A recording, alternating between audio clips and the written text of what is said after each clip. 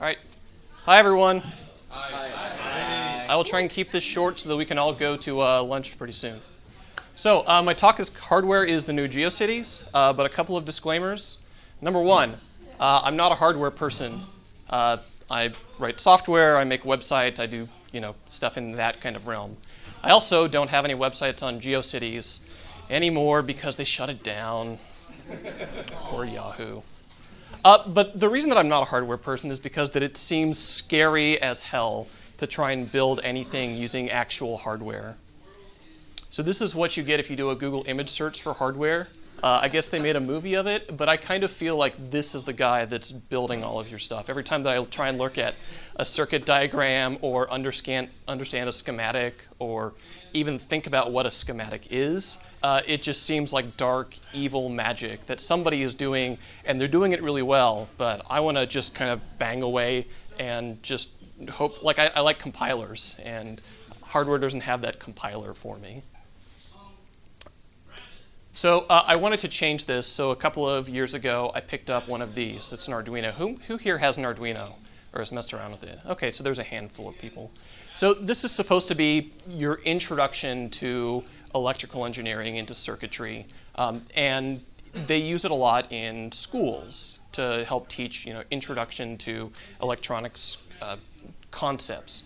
So it has digital, analog inputs. There's a really simple IDE. You have a loop function, and you write your code in a kind of a derivative of C. But you teach yourself if statements. You say, turn on this LED and make it work. Well, here's kind of what happened to it. How many people that have an Arduino are still using it? One guy. 1.5, kind of. All right, good, awesome. How many people that had an Arduino is now collecting dust in a closet somewhere? So that's way more folks. This is a consistent pattern that I've seen. That anybody who has started to work with an Arduino, you make a couple of LEDs blink, but that's about as far as you got. That's about as far as I got. I actually tried it 2 independent occasions, and both times, after a couple of days, it just lost interest. So the question that I wanted to understand is, why does this happen? Why, for something that should be so exciting, do we end up getting bored with it or lose interest? And, I just went back to software. And I think there's a couple of reasons. So first of all, the way that Arduino is designed is as a teaching tool. It works really well for people that don't understand any programming or have zero interest or have zero experience with hardware at all. But that's not who I am. I know how to make software. I write code for a living. That's what I get paid for.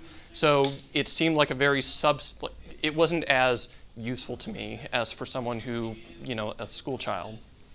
But along with that, I could never come up with good ideas for what I wanted to build, either because it's really easy to put information into an Arduino. I can make an LED blink like nobody's business. I can push a button and make that LED change. I do so much work with LEDs on Arduino, but that's about as far as I got. And some of that has to do with the language that you're using, right? So you're working with C, and I don't really know C. After I got out of college, I worked in kind of higher level languages. I'm a Java guy, I'm a Ruby guy. I work in JavaScript a lot. So the fact that it was difficult to do things like networking, to send information from an Arduino out to some other system, bring it onto a website. That stuff isn't, it's not trivial to do with the language that they give you, and that can become a problem. So recently I heard about this new project that's called Johnny 5. Short circuit, kind of awesome. So Johnny 5 is this library that is a JavaScript wrapper for Arduino. And what that means is that it's using a protocol called Fermata that Arduino speaks, and it provides you really simple wrappers that if you have any understanding of JavaScript, or then you can write code in that language instead of C. So here's how you get started. If you have Node on your computer, which is also really simple to install, you just say npm install Johnny 5, and you've got it. It's one line. So that's cool. Here's the hello world. You can kind of see it. So this is all in a single .js file. You say, give me the Johnny 5 library, create a board, and whenever it's initialized, Create an LED, have it go on digital pin 13, and strobe. And this is what it looks like. So it gives you some defaults. You can change it. So again, I'm really awesome at making LEDs blink. But now you're working in a language that a lot more people have a good, solid understanding of, right? JavaScript is the most popular language in the world, and now you're making this accessible to everyone. So that's kind of cool. So working with LEDs is kind of fun, but I wanted to do something beyond that, and I never really got much farther when I was working in the C library. So there's a couple of different types of inputs that I think are kind of fun. The first one is a potentiometer. This is called a trim pot, and the way that it works is it's a variable resistor. So this has a dial. You put some power into it, you ground it, and then another one goes into an analog in reader. Here's the code in JavaScript to make that work in Johnny 5. All that you do is you specify a sensor. You tell it what pin you want it to work and how frequently you want it to update. In this case, it's 250 milliseconds. And then every 250 milliseconds, the potentiometer event will send a data event, and you can bind to that. So if you've ever done any type of eventing with jQuery, this should look really familiar to you. And in this case, all that I'm doing is I'm just logging it to a console. But you don't have to do that. Because of this is Node, you now have access to every library that somebody has written in Node.js, and there's tens of thousands of them. So in this case, I wanted to try and do something with WebSockets. So this is all hooked up to a computer. My computer is hooked up to the internet. So I just say, let's require a library called Socket.io, which is a really simple wrapper for WebSockets. And I just changed a single line. I said, instead of writing to the console, send out a message on a WebSocket. And it sends out the potentiometer event, and I'm passing the raw value from like 0 to 255 that the potentiometer is measuring. And so if I twist it, it can go higher or lower. So I actually have this, so I have an Arduino up here. Oh, you can kind of see what's happening. So I have the potentiometer hooked up, and it is sending information from the Arduino to my computer. My computer has a WebSocket connection to my slides.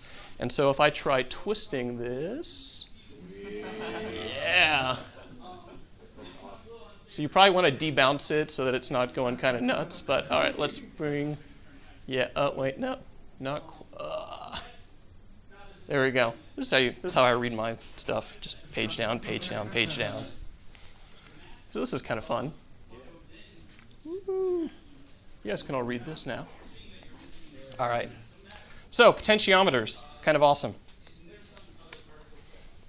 There's another type of adjustable resistor that's called a light sensor or a photo resistor, and there's a couple of different ways that they look, but depending on how much light it comes out, it adjusts how much resistance it applies to how much current it's letting through. So here's the code to make that work. Again, all you do is you create a sensor. In this case, it's running on the analog 1 circuit. I'm running it every 50 milliseconds. And whenever data comes out, I'm emitting an event on WebSockets. So this is pretty straightforward again. And I'm using some simple, Johnny 5 also gives you some mapping tools.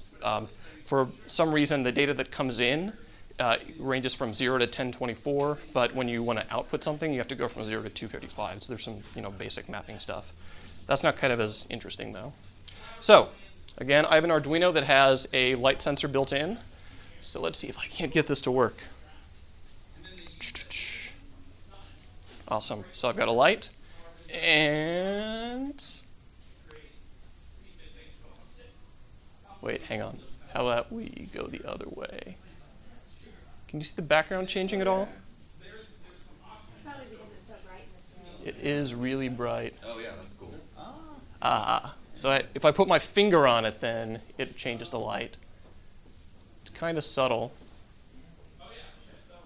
So if we just turn off all the lights and close all the blinds, it'll get really red. So that's kind of fun. So another type of sensor is this thing called a flex sensor. And it's just a strip that has some electronics components on it. It has 2 wires, and you can bend it in one direction. And as you're bending it, it changes the resistance. So you can kind of imagine what something like this might be used for. But before we get there, I want to start by playing a little game. So this is Cave Rush 2600. Slouch Couch actually made this, which is kind of awesome. But let's see if I can't. So the way that this game works is it's an infinite runner, and as you tap on stuff, you can... Oh, don't want to hit that. Oh, okay. So I'm going to go... Oh, all right, hang on. Ah, all right. So I died. But if anybody remembers the Power Glove... So, yeah. So I've got a flex sensor built into this. And let's see if we can't get this to work. Play again. Yeah. All right. Let's see if I...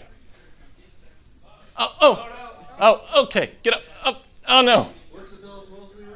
Oh, no. All right, let's try. I can do this. Oh, no. Wait. Okay, here we go. Oh, yes. Oh, no. Oh. This thing is so bad. So good. So, and some, clips. And so obviously there's some things that you could probably do to make this a little bit better.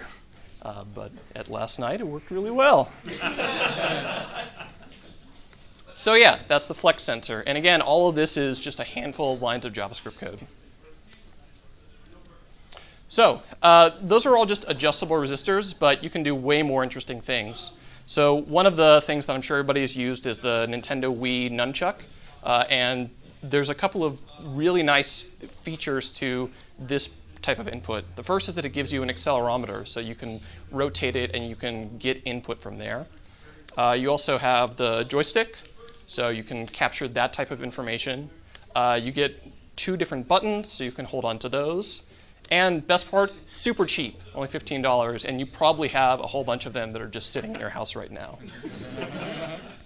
So there's an adapter that hooks in, and it just takes 2 analog inputs, and there's a Johnny 5 module for that. So here's all the code that you need in order to get the nunchuck to work with your Arduino. You say create a nunchuck, update itself every 50 milliseconds, and every time the joystick registers a change event, send a log message to the console. So that's kind of cool. And again, you can do whatever you want with this. So at this point, what I have is, here we go. So I've set this up so that as I rotate, it goes around. If I move the joystick, yeah.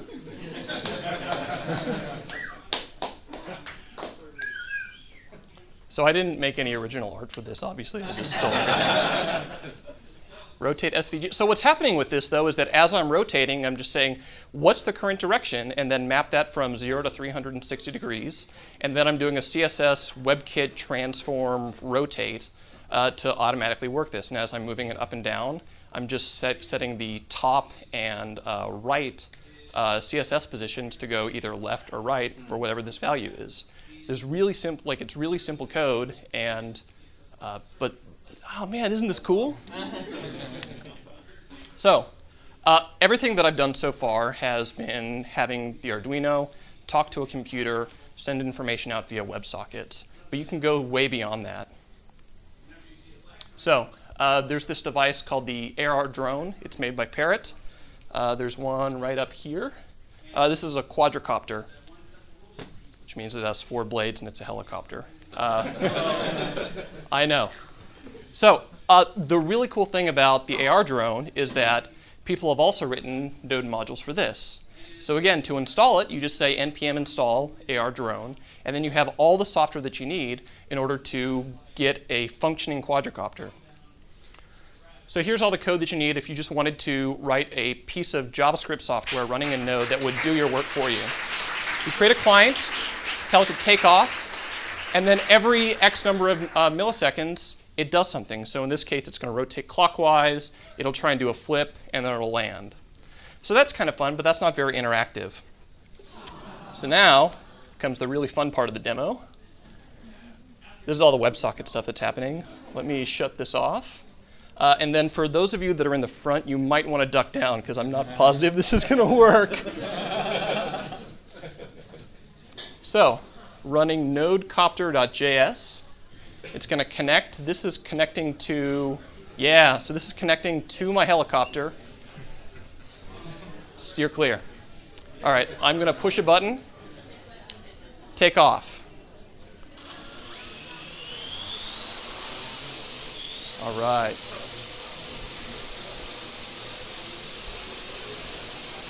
Go up a little bit. Oh no! Oh no! Oh no! Oh no! Oh no! Wait. Oh no! Oh! Oh. All right. I was going to try that a second time, but I've already had one of these holes destroyed, and I don't want to do it again. So yeah, the code for this is ridiculously simple as well. So let's get back to the slides. Okay, so obviously this is super fun, but it's time for us to, have some serious talk. So, do you really want to be programming hardware in JavaScript? This is a language that is known for having significant warts. The joke is that the JavaScript, the good parts book, is like 30 pages long, right? And I think some people, there are legitimate questions behind this, right? So, would you want to write program real hardware with this? And a lot of people, if you ask them about it, the answer is no, right? So there's a couple of initiatives to try and get more, a lot of people are starting to do this, stupid JavaScript stuff on hardware. And people that are real electrical engineers tell you, this is dumb. Just learn the actual microcontroller language. Start off with an Arduino, and then go into lower level languages instead of higher level languages. But I think that misses one of the really important advantages that JavaScript has, and in particular that Johnny 5 gives you, that you can't do with other types of hardware programming environments. And that's just that it's stupid easy to get started, right? I did all of this in the course of a week, and I am really dumb at this, and I'm almost destroying everything along the way. But the ease factor of this is really important. And to explain why, I think we have to go back in time about 15 years to think about Geocities. So, who here had a website on Geocities or Lycos or one of those along the way? So that was one of my first websites. I actually had two. One that was a Simpsons homepage, fan page, and one that was a Star Wars fan page. And they were awesome.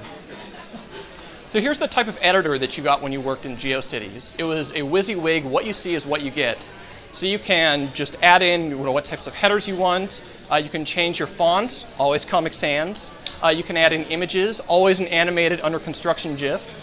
And then you can add in what additional features, always a couple of marquee and blink tags.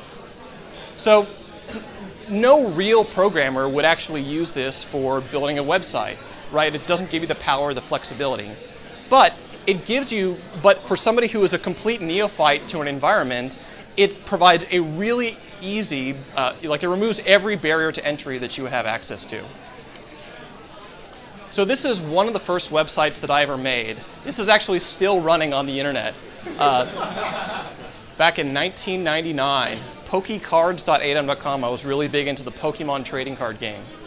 And if I look back, I was doing everything wrong here. So all of this, tables for layouts, yeah. All of these are just changing the font tag itself. I don't think I'm using any CSS. It's just body, BG color equals whatever. So, I look back on this and I realize that I'm doing everything in a completely non-sustainable, non-professional way. But holy crap, this was easy to get set up. There's a really great Tumblr called Web Designers' First Websites. And I'm glad to see that I'm not the only one that had a Pokemon obsession back in the day. But the way that this Tumblr works is that people submit the first website that they ever created. Usually they're about 10, 15 years old, and they all look atrocious. But this is the way that people first get into an environment, is you start off with the simplest types of tools that could possibly work. No professional would actually use it, but then you kind of learn from there. So if you look at some of the examples, like this one doesn't look too bad, but it's all done with tables as layouts. The graphics on it, they don't clash well. But now these people are getting paid, like this is what their living is. So it's really, so the path from going from easy, stupid language tools to things that a professional would use becomes very straightforward. This is another one that I really like. The things you can't see is that these basketballs are actually animating. They're bouncing up and down for all eternity, which is great. But that's why I say that hardware is the new Geocities, because everything that you need to do on this costs you an Arduino, which a lot of people already have, and you have to know the most popular programming language in the world. And that's it. So there's a couple of things that you can do right now to get started. First of all, try downloading Johnny 5. It's 5 minutes to work. You can probably do it over lunch if you have access to it. But then from there, learn some actual computer engineering, like electrical skills. So for me, that was understanding the difference between voltage, current, and resistance.